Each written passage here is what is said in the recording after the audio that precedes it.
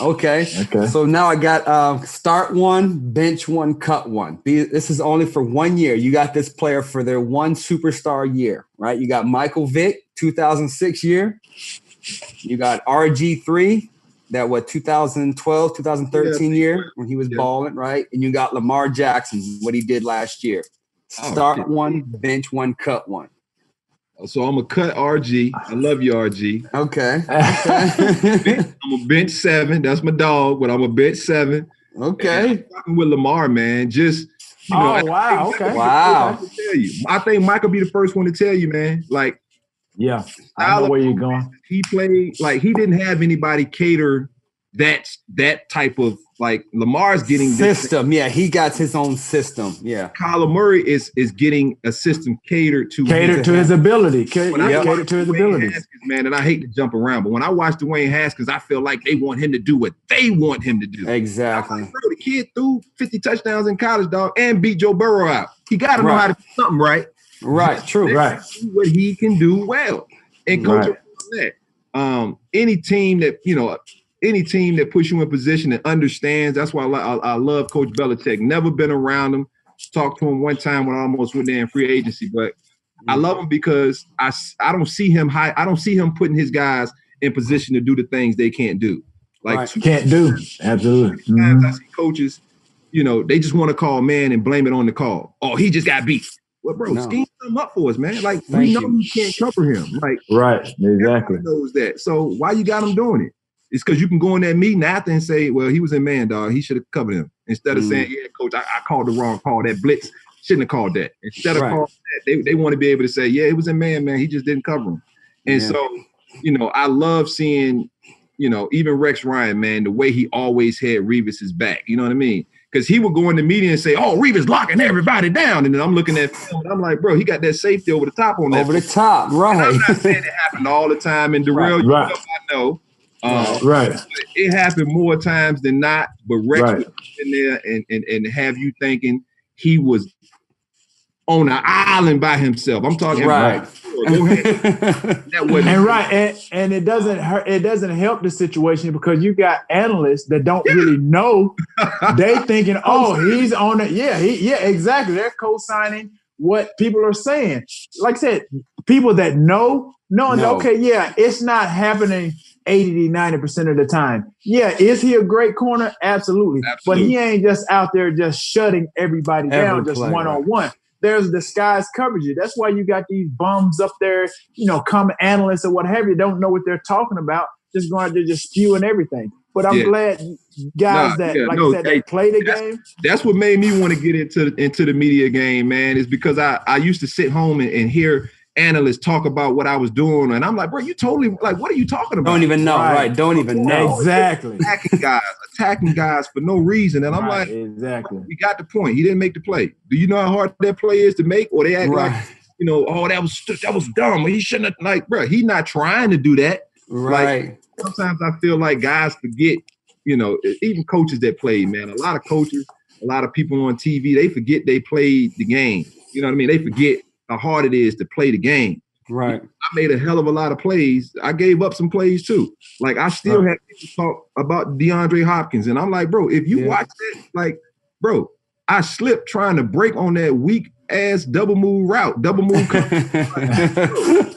I don't care about getting ate up. If I get ate up, like, gunfighters get shot. The coach already. Right. If I'm putting my out shooting cats, at some point, only cat ain't getting beat is the cat that ain't playing. And I got no problem and no qualms with the dudes who gave me work, because I gave plenty of dudes work myself. But absolutely, but I, when I say that, like, I don't even focus in on some of that stuff, man. But it is what it is. Right. Yeah, but I'm glad you talked about obviously your segue into the booth and why you did that. Now that you feel like you're in a position to kind of educate and then bring really a true football mind. And then I think some networks, they like guys that are, pretty forthcoming and really not just X's and O's, but really showing the truth to what's going on out there as they dissect plays. Is that something now that you enjoy? Yeah. Oh, absolutely. Absolutely. You know, I love seeing a play and then, you know, being able to talk a fan through or talk, you know, my play-by-play guy. Well, why are they doing that? Well, look, man, they're in a quarters defense. Look, he should have stayed high on this. He's sitting his feet.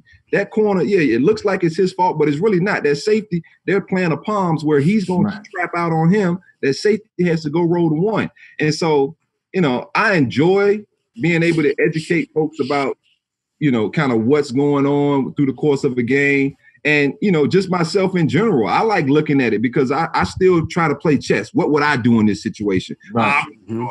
Or, you know, because I've always had coordinators that were like linebacker guys. And so they always wanted to make sure that linebackers were protected or this. And so they hung us out to dry a lot.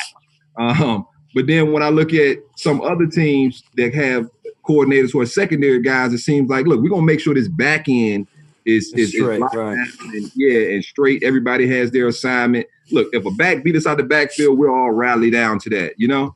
Start one, bench one, cut one, right? So I'm going to give you a little scenario and see what you come up with, right?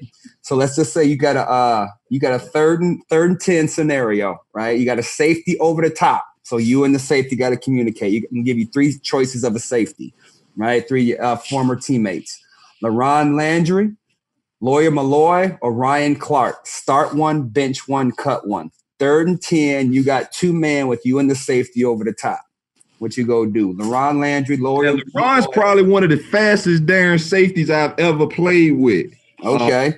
But speed don't mean nothing if you're going the wrong way or if you ain't got you don't know what you're doing. Because I don't know if y'all remember LaRon. We had a cover 2 called against Philly, and it was D-Jack. And I told LaRon, hey, bro, first of all, LaRon goes talking trash to D-Jack before the game, and I'm like, bro, I got to cover him. Let me said what you want. They called out cover 2. We said, LaRon, stay deep.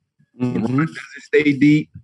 And D-Jack turned them all around 80 yards first of the game. So I don't want LaRon, first of all. I don't want LaRon. Okay, so he cut. LaRon is cut. and I'm going to probably sit, or you said sit one, bench one. Cut one. Start one, bench one, cut one. Yeah. I'm going to actually cut LaRon. You going to cut LaRon? Gotta go. Bench Ryan Clark, man. I'm a bench Ryan Clark. I played Ryan Clark when he was pretty long in the tooth himself. Right. That year, I actually tore my ACL. I was expecting to be able to play with him because, I mean, the dude was a phenomenal mind when you talk about a safety and just football. Mm-hmm.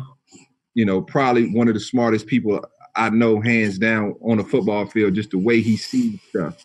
And so I'm only sitting him because I didn't play with him as long as I played with Lawyer. Mm-hmm. I'm going to start Lawyer Malloy because I was a young dude, man, and Lawyer taught me a whole lot about life, a lot about football. I still talk to Lawyer to this day.